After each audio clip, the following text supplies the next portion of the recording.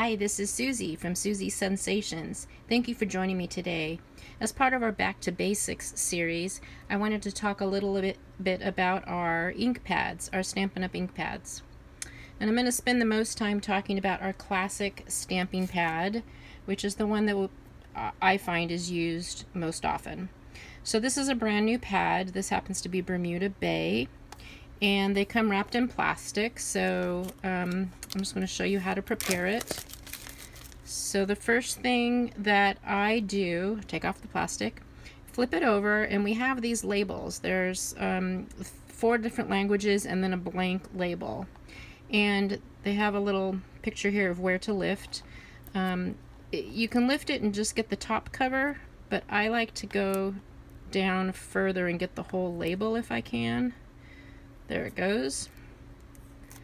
So let me pull that up. So I'm going to pull this whole label off. You still have all of your information down here, that it is a water-based dye ink that they're letting you know there.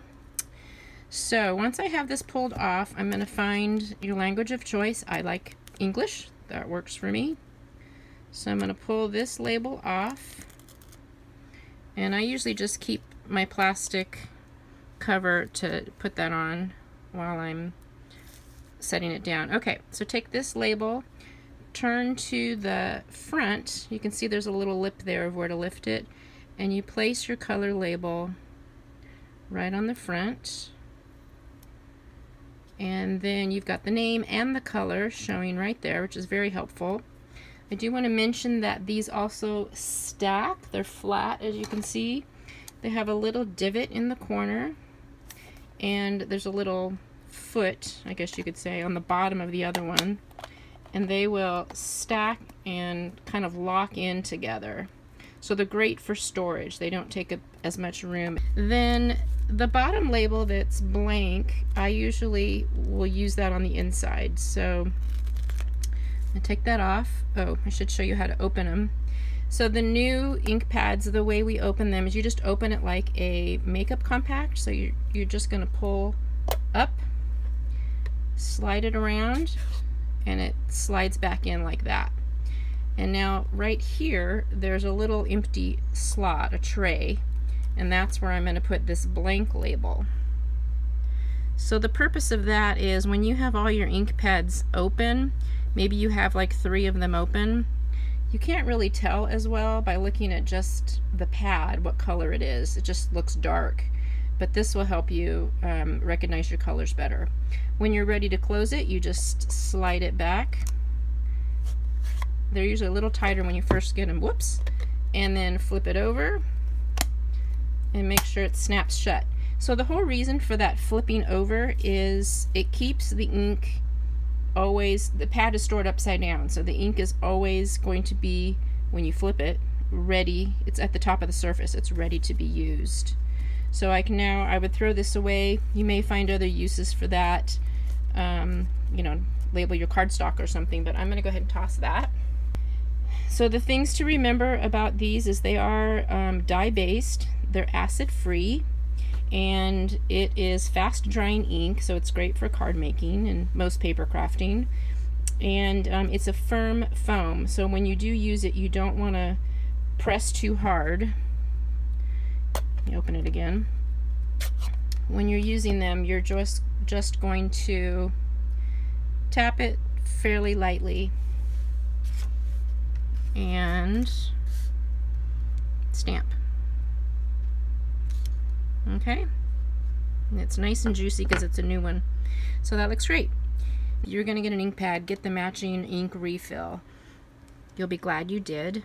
So the next ink I'd like to tell you about is our Versamark pad, and that looks like this. Versamark is clear and sticky. So I mentioned our first ones, the classic stamp pads, are quick drying. This is a slow drying ink. It'll give you a subtle tone-on-tone background, and it's also great with heat embossing. So what I'm talking about with tone-on-tone, let's just take a piece of Bermuda Bay cardstock here. I happen to have it cut as a label. And I've got this image of this greenery, and I'm just going to stamp it on here. And it's also, tone on tone is also the same as like a watermark. And let me bring it up where you can see. So it's a really light, subtle, it's beautiful. You can make really pretty backgrounds with that. So the other thing I like to do is to heat emboss with it. So let me just turn it over and I'll get a greeting. And I'm going to stamp up this greeting. And you won't see it again because it's tone on tone. You'll see it, it's just be very light. Okay, so you can barely see that there. And then I'm going to get some embossing powder. I have my clear embossing powder. This is an old one that I've emptied into this container. And I'm going to sprinkle that on. Tap off the extra.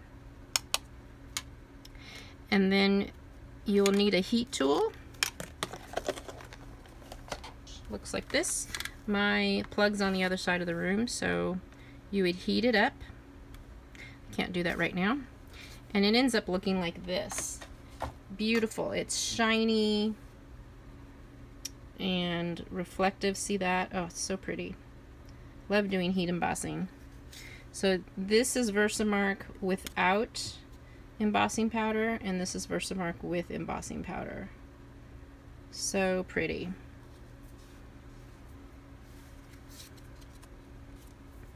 Okay, the next type of ink I want to talk to you about is our Memento ink, and it's Memento Tuxedo Black.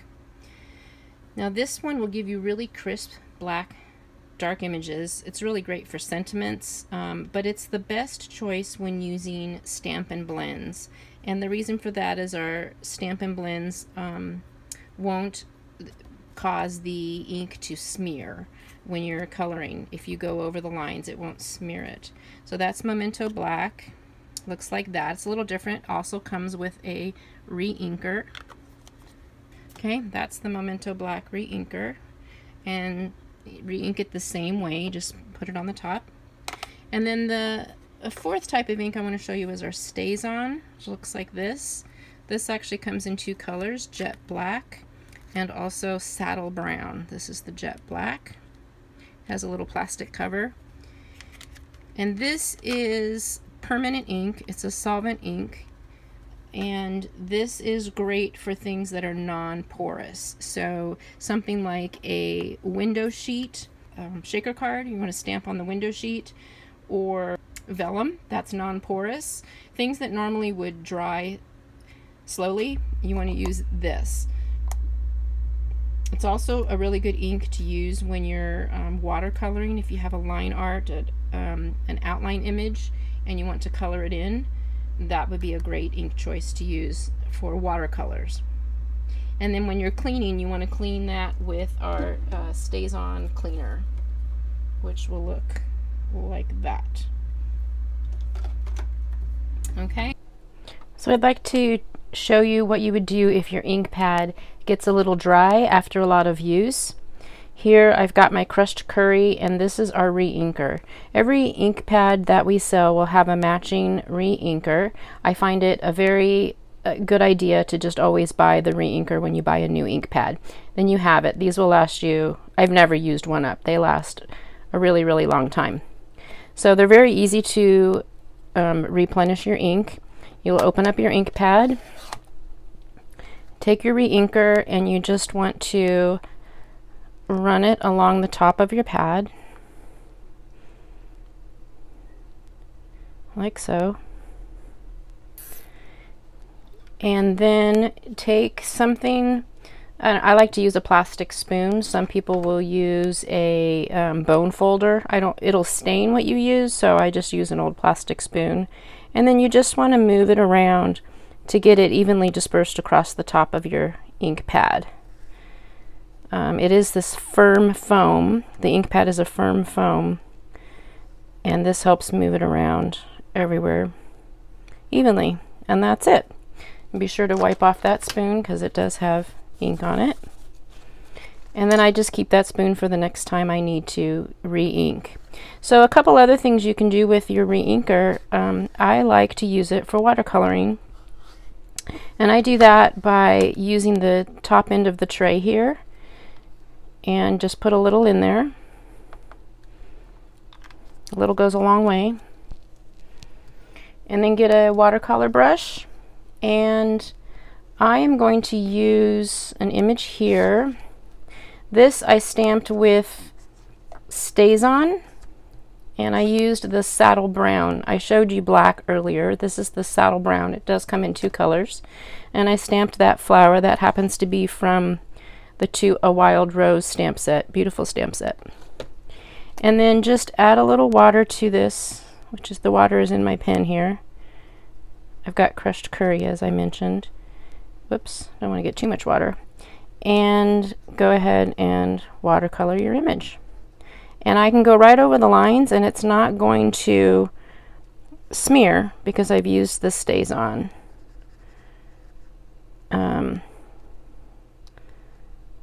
Anyway. Okay, obviously do the rest of it.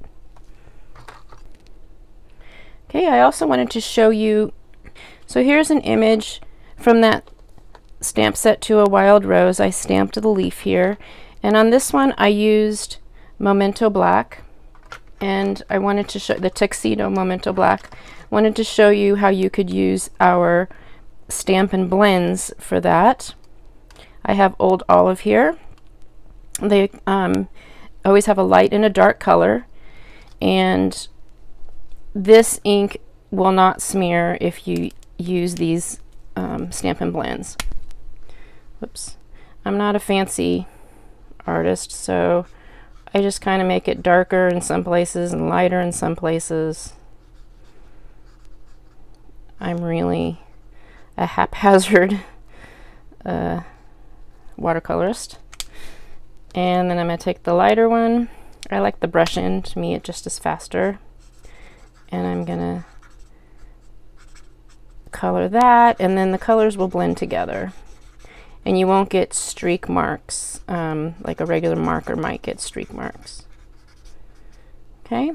And then that didn't blur, it didn't cause my base image to bleed at all because I used the Memento ink.